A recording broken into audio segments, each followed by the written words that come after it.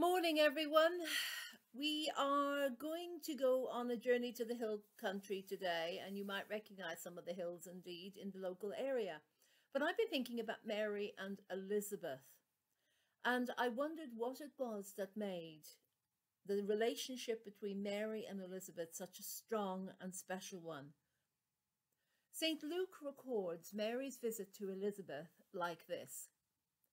Now Mary arose in those days and went into the hill country with haste to a city of Judah, and entered the house of Zacharias and greeted Elizabeth. And it happened, when Elizabeth heard the greeting of Mary, that the babe leaped in her womb, and Elizabeth was filled with the Holy Spirit. Then she spoke out with a loud voice and said, "Blessed are you among women, and blessed is the fruit of your womb. But why is this granted to me, that the mother of my God should come to me? For indeed, as soon as the voice of your greeting sounded in my ears, the babe leapt in my womb for joy. Blessed is she who believed, for there will be a fulfillment of those things which were told her from the Lord." And Mary said, "My soul magnifies the Lord, and my spirit has rejoiced in God my Saviour."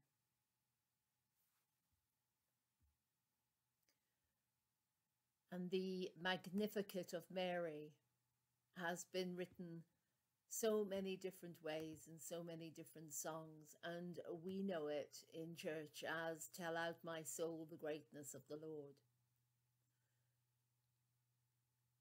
The connection between Mary and Elizabeth is very deep, and it is an example of true and genuine intergenerational friendship. Both Mary and Elizabeth were deeply connected to God, and that was the silver thread that linked them together. Both had been blessed by God, and both were chosen to bear children with particular tasks and roles. Elizabeth was pregnant with John the Baptist, entrusted with the task of being a mother to a man who had been prophesied about generations before. She found great grace with God because she accepted the possibility of miracles in her later life as a geriatric mum. Mary, of course, we know the commission she received and the warning words of Simeon, "And a sword too shall pierce your heart." For both of these women, the birth of these children were costly. John the Baptist didn't stay at home to look after his aging parents, now did he? He went wandering off into the desert, asking people to return to God and to come back into a loving relationship with God. And he challenged the status quo of the time, and he called Herod out for being an adulterer, and he lost his life. But back to that moment of joy, when one baby recognized another baby in the other mother's womb, and they leapt at the sound of the other mother's voice. And Mary's instant reaction is to bless and praise God, as is Elizabeth's. The dialogue between these two incredible women was rejoicing and praise, and this would not have been possible if either of them had had envy, pride, or anything else that can cause love to grow cold in their hearts. Mary stayed with Elizabeth until the birth of John, and going by the words they exchanged that first day, that must have been some visit. I wonder how Zechariah felt, excluded from the women's company somewhat. I wonder